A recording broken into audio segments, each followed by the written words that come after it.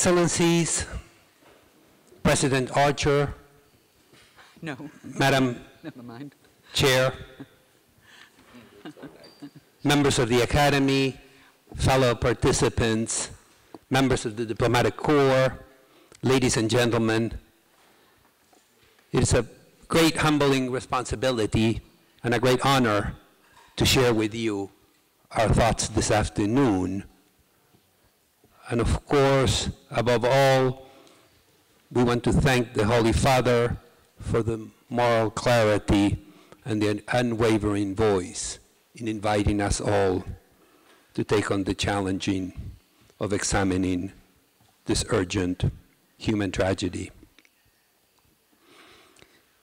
Human trafficking, viewed anthropologically, is an empire with a hard-to-survey topography. Definite statistics, as Professor Archer suggested, are difficult to establish. The gulf between the estimates of the total trafficked population and identified victims is enormous. We face a kingdom of the undercount. Trafficking resists easy generalizations. Its constituent units are diverse and causally linked to disparate origins. It is composed of dissimilar parts. It contains incommensurable formations in different regions of the world. The enslavement of Thai girls for sexual tourism, the trafficking of unauthorized immigrants from Mexico and Central America for labor exploitation in Southern California, and the child soldiers in Africa. It also involves cultural practices such as the trafficking of albinos for ritual practices, the estimated perhaps 500,000 reste-avec children in forced domestic labor in Haiti, and the trafficking of brides from North Korea, Vietnam, and Indonesia to Taiwan, Japan, and China. In this presentation, we present an ecological conceptual framework placing victims at the center, but locating human trafficking in the context of globalization. We outline the range of trafficking modalities with a focus on the most vulnerable and weakest of victims. We examine the consequences to individuals and bring in our written text to the fore the voices of the forgotten victims in the empire of suffering, children and youth. It is by placing children and youth, the underage, at the epicenter that we hope to begin to build the architecture of the empathy that will be required at the center of raising consciousness for this horrific social phenomenon. Child trafficking can be broadly defined, and here we borrow from the ambassador's definite statement on this topic as, quote, taking children out of their protective environment and preying on their vulnerability for the purpose of exploitation. The trafficking of children internally in countries across transnational borders and across continents in the 21st century is closely structurally linked to the demand for, quote, cheap, malleable, and docile labor in sectors and among employers where the working conditions and the treatment of children grossly violates basic human rights. The occupations in which children are working as forced or slave laborers today are breathtaking. They include agriculture, including debt bondage, as mentioned in an earlier presentation. They include drug trafficking, children used as drug mules, also as consumers and peddlers of narcotics, commercial sexual exploitation, and child soldiers, as well as the baby factories we reflected upon in the presentation by Dr. Williams.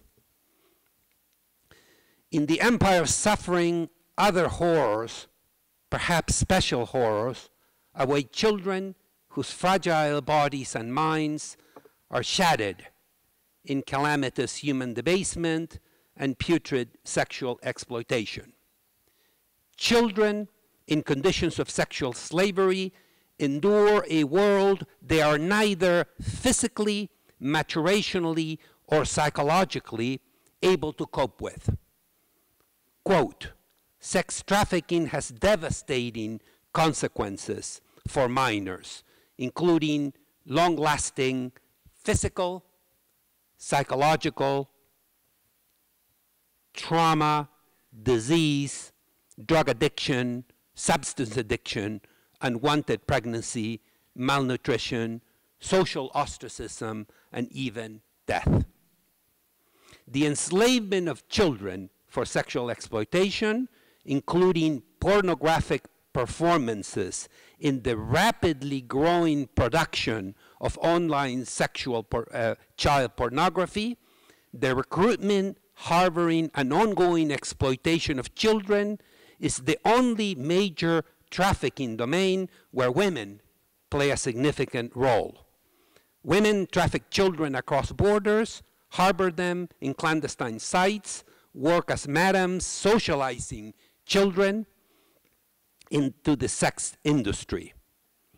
Second, it is a form of transgenerational exploitation involving an older generation and the younger generation.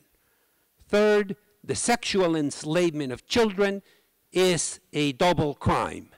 It is a crime of the here and now, and it is a crime of the future. It derails children from mastering the developmental tasks in terms of maturation, cognitive, emotional, and moral development required for the transition to adulthood.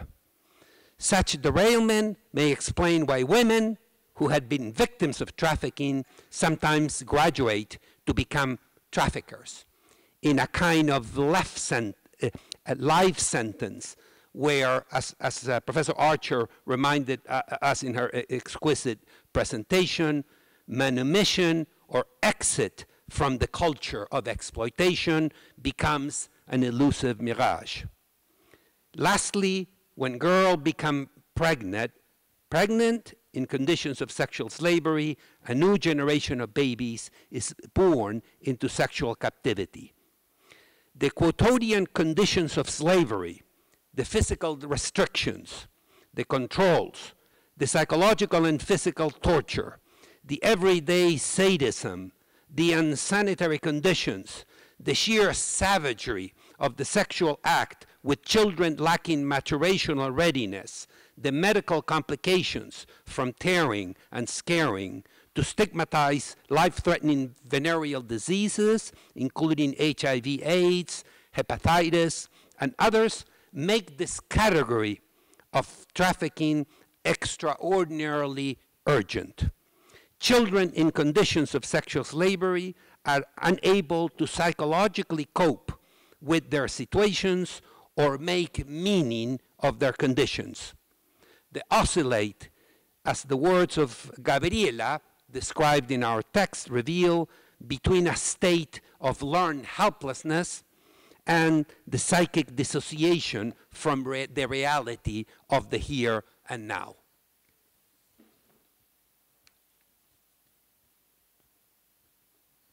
Next. Three factors are essential in the equation of modern-day trafficking of children. Vulnerable victims whose forced labor can be turned into economic value. As the Holy Father, John Paul II, said, children thus become an instrument of gain. And third, as importantly, armies of Dante's carnal malefactors ready to consume the fruits of this bitterest of harvests. The weakness of the victim is a sine qua non, and of course, always present in the case of children. Trafficking today, this is part of a global and more general pattern of trafficking that preys on the weak. It preys on excluded populations. Trafficking today turns the world's most vulnerable populations, undocumented immigrants, racial and caste minorities, people of color, indigenous population, the disabled, the abject, and children into, again, to quote the Holy Father, instruments of gain. At the center of the trafficking experience, as Professor Gallagher reported in her extraordinary presentation, at the center of the trafficking experience has to be the individual who is enslaved. An ecological framework presented here suggests that the human experience is the result of reciprocal interactions between individuals and various layers of their environment, with varying and significant implications for short and long-term adaptations. We borrow conceptually from the foundational work of Yuri Bronfenberg in his so-called ecological model of human adaptation. The individual comes in direct contact with a variety of settings and systems referred to by Bronfenbrenner as microsystems. The exosystem ensconced in the macrosystem is made up of interactions between settings, institutions, and social structures that have an influential but indirect effect on individual experiences and outcomes. The macrosystem is the most distal context. It is the dystopic global economic, historical, and cultural context setting the stage for human trafficking in the 21st century. The macro system of trafficking is now structured by the global economy. The globalization of inequality, structural adjustment shocks, global pauperism, as well as the historical and cultural contexts giving rise to the instrumental exploitation, commodification, and symbolic disparagement of stigmatized populations. The exosystem represents the anemic or complicit, corrupt institutional and legal frameworks, the specific niches of trafficking, labor, sexual, etc., as well as the networks of relationships and migration corridors established between sending and receiving communities that are never random. The microsystems represent the mechanisms of recruitment, abduction, transport, harboring, and the context of exploitation, the devil in the details, as Colonel San Martin reminded us earlier today. At the individual level, experience will depend on age, gender, race, ethnicity, the extent and nature of the trauma, the length of enslavement, the nature of the relationships with the traffickers, the exploiters, and the authorities.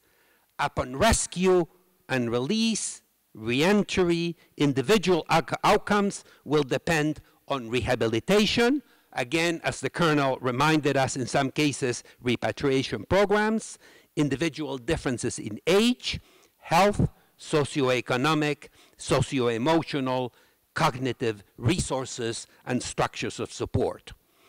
educational access, participation in the legitimate labor market, civic engagement, along with the ability to establish basic social trust, intimacy, and autonomy would represent significant landmarks on the road out of darkness.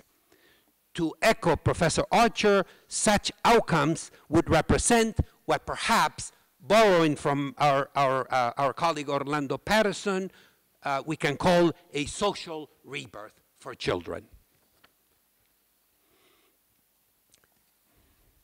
At the most distal level is globalization's dark side.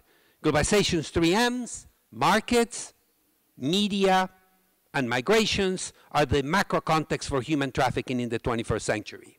The integration and disintegration of markets, new information, communication, and media technologies, the ease and declining cost of mass transportation, the brisk growth of inequality across the world, and new demographic factors are the rocket fuel behind globalization's new vertigo.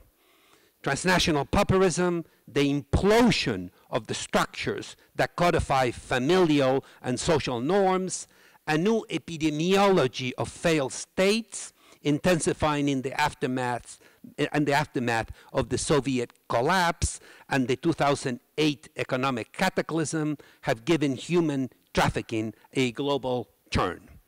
Furthermore, in the postmodern dystopia, consumption comes to define the self, personhood, and citizenship, making the selling and buying of human life ubiquitous.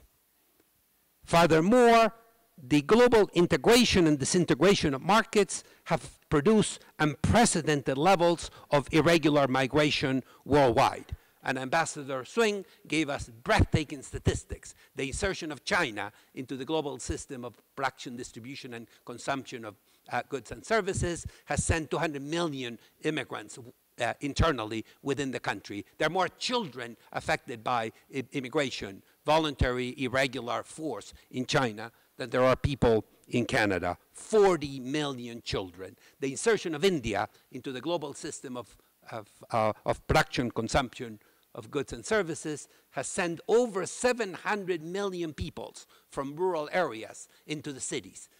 2 times the United States, the largest movement of people ever recorded in human history. The new information, communication, and media technologies have stimulated new patterns of trafficking, including the prostitution of minors, no longer transacted in dark alleys and silly brothels, but rather in fluid, ubiquitous internet sites and via new mobile devices. Scholarly research in the United States and other parts of the world are beginning to outline the uses of digital technologies, mobile devices, tablets, smartphones, and social networking sites for human trafficking. Increasingly, scholars at the University of Southern California conclude the business of human trafficking is taking place online and over mobile phones. Facebook, the world's most ubiquitous social media site with 1.2 billion users, has become a most important conduit to the sexual exploitation of children. By one estimate, about half of all online sexual exploitation today occurs on social networks.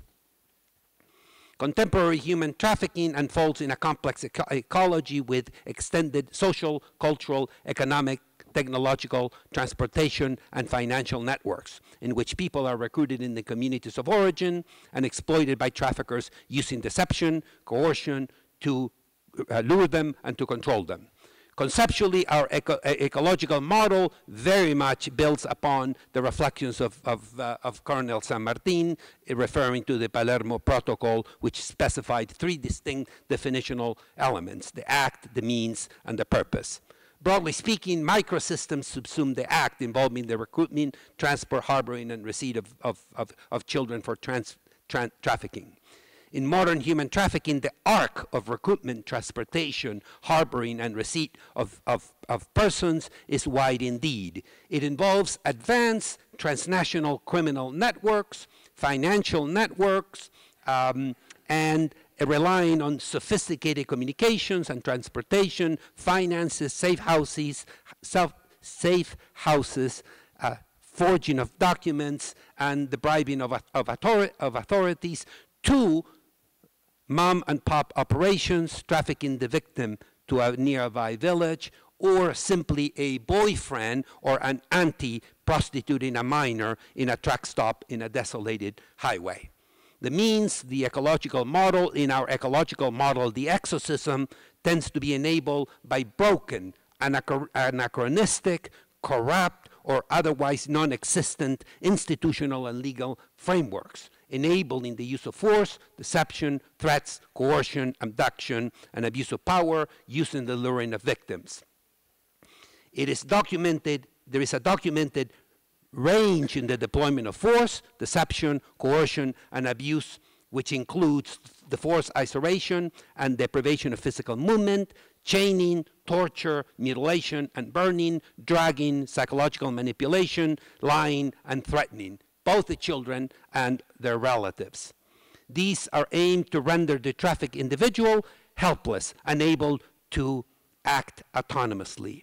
In a way, this is the point of entry into the social death that Professor Archer reminded us is at the center of what we mean when we talk about slavery. The means arc to a pre-modern domination and subjugation of the human body. Human trafficking interrupts the essential developmental progression, allowing for the establishment of what Erik Erikson called basic trust. Whether born into slavery, kidnapped, tricked, or sold, each of these cases will have a variety of lasting and specific implications for the development of both basic trust and the attachments of children. Fundamentally, trafficking rips individual children from their family members and communities and isolates them in their new settings. There are far-reaching physical and psychological implications of trafficking to its victims and survivors, concludes the American Psychological Association in its first ever presidential report on human trafficking. At the most basic level, victims will suffer from an array of health issues, including physical injuries, sexually transmitted diseases, malnutrition, as well as an array of somatic difficulties. Maltreatment from traffickers, employers, and exploiters often result in broken bones and teeth, brain injuries, dislocations, head injuries, which take years to heal. Sexually transmitted diseases, including HIV/AIDS, as well as complications from hepatitis B and C, uterine infections, complications in pregnancy, and infertility have been identified as secondary to trafficking. Other illnesses have been reported to be high among trafficked victims, including malnutrition, malaria, asthma, a variety of lung diseases, anemia, gastrointestinal diseases, among others. There are a myriad of psychological consequences to trafficking resulting from the trauma following captivity that include both physical and sexual exploitation.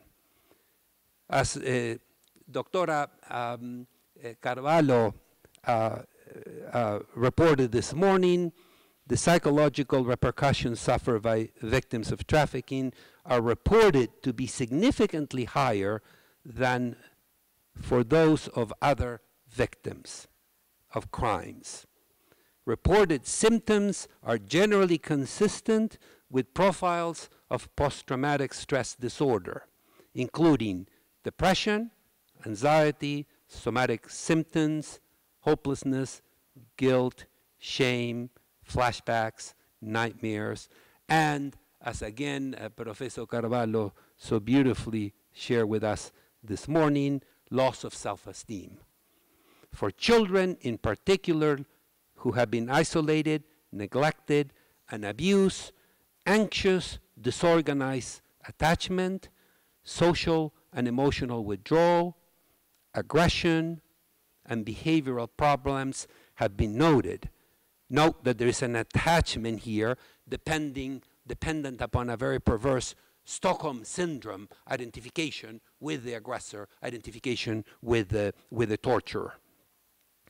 Dissociation has been has been identified as a short-term coping mechanism to escape the intolerable, has been commonly reported, but it is also important to keep in mind it has been linked to long-term difficulties, including future victimization. Amnesia, substance abuse, as Professor Carvalho shared with us this morning, as well as suicide, are all negative individual outcomes of trauma and victimization following traffic.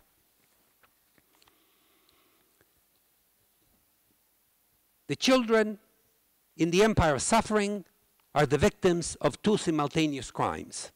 They are robbed of their childhood and they are robbed of their future. Forcing children into situations of slavery involves three criteria. The children become an instrument. They're extracting profit from her forced labor.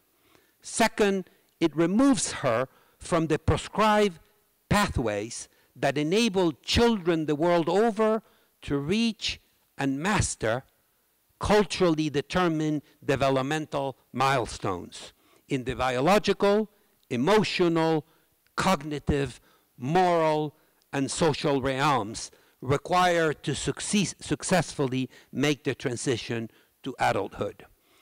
Third, the trafficking of children is life-thwarting. It harms the child's physical, psychological, and moral well-being by placing children in contexts that are inherently dangerous and beyond their developmental readiness and maturational capabilities to meet such horrendous challenges. When children the world over are working through the developmental milestones, be them the Piagetian cognitive and moral tasks that Professor Vatero reminded us this morning, or achieving the Ericksonian developmental tasks of basic trust, industry, identity, and so forth and so on, the littlest denizens in the empire of suffering are removed from the challenges and joys of normative child development, swimming against a powerful undertow ever threatening to drown them. These most horrendous of crimes must be given an absolute priority for eradication. Thank you very much.